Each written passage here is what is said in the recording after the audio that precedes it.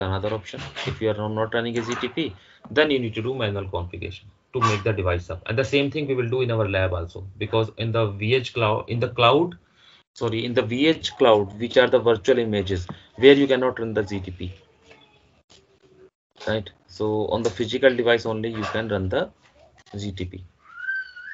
Okay, on virtual devices it does not work, because virtual devices there's a condition that they are the just images, and images there will be some serial number which is not already there in your vManage. So manually you need to change your chassis number, serial number. Manually you need to put the certificates. That's how it should work, right? So this is the ZTP part, and this is just a you can say the flows. vEdge power up, vEdge gets IP from DHCP, vEdge dissolves ztp.viptela.com, vEdge get verified by ZTP, then ZTP provides the organization vBond, then vEdge gets verified and connects to organization vBond. So these are the just flow, the same thing that I was telling about through the before that one, right? So vManage provides system IP, vEdge reconnect to vBond. So these are the just steps, and it's join the overlay. And on this GTP process, here is step-by-step process is power on, where it will hit so DHCP, DNS, vBond, ZTP, how it will configuration. These are just step by step which we are discussing right now. So and Then I just have a quick question in the Mhm. middle of this. So let's say if we have a customer, I mean it's on a marine site and Mhm. they do not have a static IP. The Mhm. providers do not have a static IP. They're just giving a dynamic IP for their Mhm. internet circuit. Mhm. If we hook it like that and get a patted IP or a natted IP on Mhm. the No, vEdge, PAT will not work. Only in that will one-to-one not work, NAT. right? Yeah, only one-to-one NAT will work. The condition Okay, is and, that and if one-to-one NAT. okay, and if the IP is not static, then it won't work, right? Because they do not have static IPs. At that point, we are stuck, right? We need to have a static IP to make a one-to-one path, right? Yeah, yeah. Oh, static IP one-to-one NAT is required if you are using private IPs on the edge. If Mm-hmm. you have public IP, then it's fine. Public static IP. If DHCP, right, your ISP is providing IP to DHCP, then ZTP will work. Okay, got it. Thanks. Okay.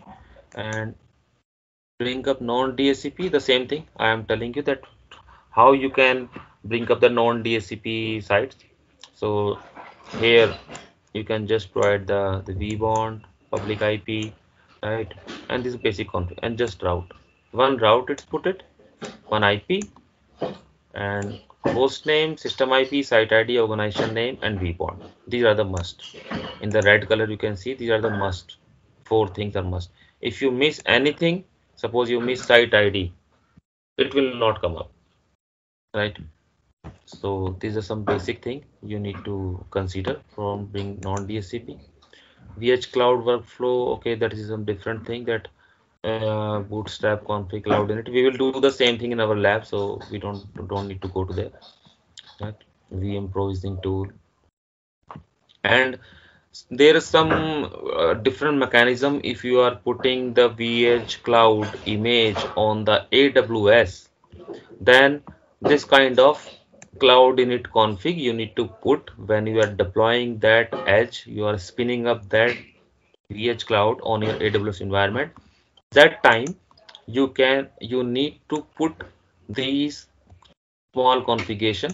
It will be generated from the uh, vManage. I will cover that part also. I have some document how you can spin up the edge on the. There's a two-way. Either you are directly spinning up the edge on the So this is, AWS. I mean, this is related to ZTP. Yeah, we can say it's related to GTP. If you are directly spinning up the edge on the AWS, I mean directly. There's a two-way to spin up this vEdge box on AWS. Either you can directly push from the vManage. There's a mechanism.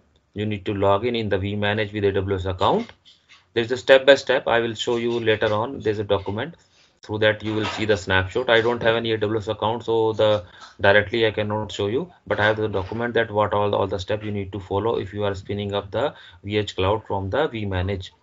And if you are not referring to the vManage directly, you are spinning up the edge cloud on the AWS and then want to make a connection with your SDN fabric. That time, if you are spinning up this edge cloud when you are spinning up the images, so there is an option that you need to put the IP, this subcloud unit config, 2 GB RAM, processor, all other things. Means normally as you spin any virtual image in AWS, so those processes you need to follow, and you need to map some that private IP, because in AWS normally you will assign one private IP to your devices, and then you will bring some public IP and you will do some netting. So there's some firewall also. So there's some different mechanism, but this configuration is required if you are directly spinning up. It is a cloud unique config actually. And the other things that you either you want that, okay, my edge cloud should also perform the ZTP, then you will require some VM provisioning tool. If you are deploying this edge cloud on the VMware EXSI environment, then you need to have VM provisioning tool. Under that you will basically modify that image. You already have an image vEdge cloud, then you are modifying this image with this configuration and some other configuration you can do, and then it will be up. So there's a different thing. You don't need to try. These are some lab things that you want to see. In your you have any VSXI, sorry, ESXI or vCenter lab, then it will be required. Okay, so vEdge Cloud Bootstrap process, nothing. I will show you directly on the lab. They are just written thing that you how you can change the chassis number. Basically, what happened? If my lab is working, then I can show you that basically what is the difference, that why you cannot make a edge vEdge cloud, why you cannot run the ZTP on the vEdge cloud.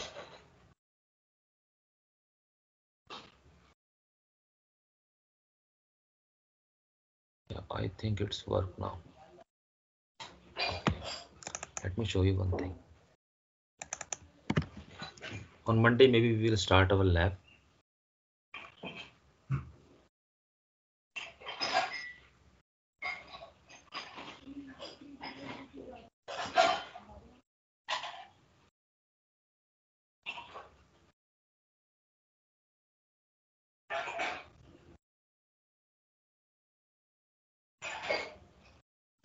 Okay.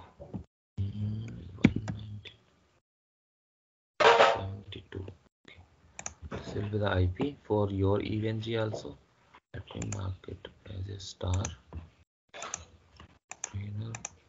And always use the HTML5 console. You guys already having your username and password? Yes. Okay, then you can try this lab also later on.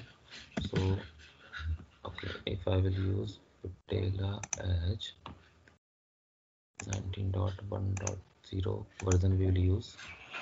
You can use 2 CPU, 2048 RAM.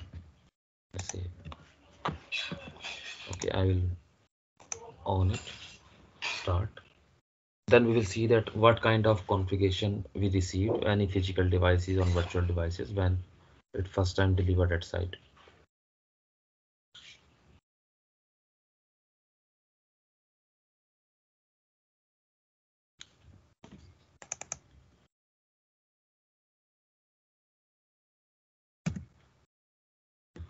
It's booting. Now here we cannot log in. We need to wait the pop-up system ready. If you will try to log in here, it will show you the error. And by default password for every device is admin.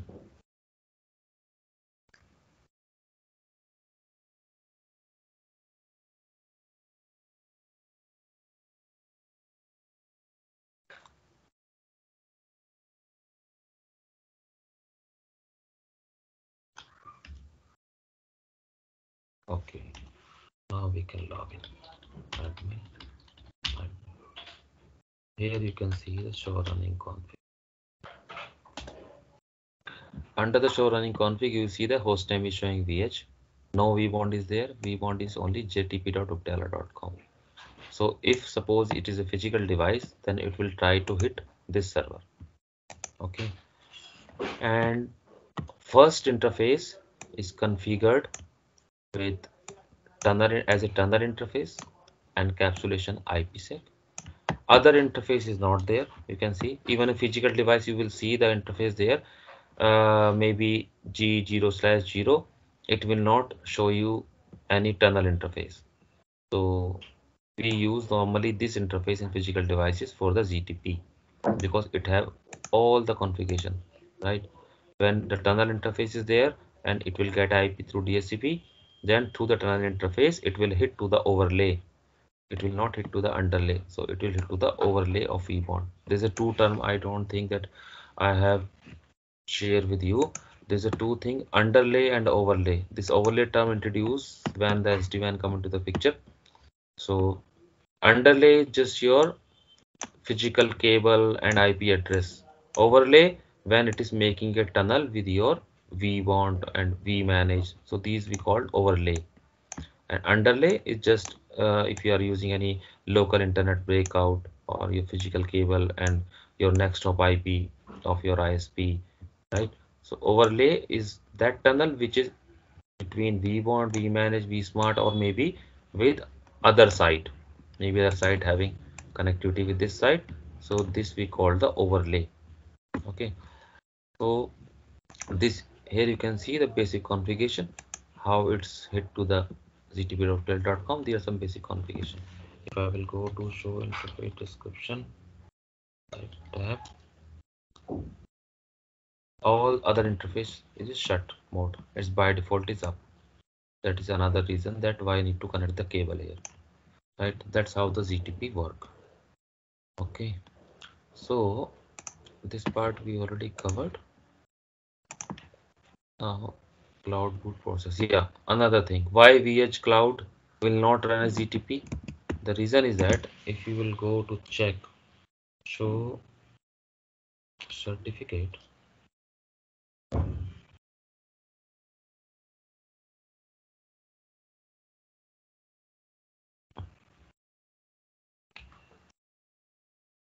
here you will see the chassis number, right? And there is no serial number here. If serial number is not there, how vBond will authenticate it? So to make it up, we will copy and paste the token number from the vManage and we will change the chassis number and token number of this device. That's how our vManage knows, okay, you are the part of my organization, because every images, every this iOS images maybe have different chassis number, different serial number, but you will not find this chassis number and serial number in your vManage because you have not purchased this image from the Cisco. You have just downloaded this image, right? So these are just randomly chassis number, serial number. But to make it up, because it authentication will happen with the help of serial number and chassis number, we will use the token and chassis number from the vManage. We will replace it chassis number and token number. We will modify it. Basically, we will replace the chassis number, and then when the request will reach from this edge to vSmart, vManage, and vBond, they will identify it because they already have. And in PPT, I have shown you here when we are attaching the template, you can see that this chassis number you have got it from the smart account, but this chassis number will not match to your image.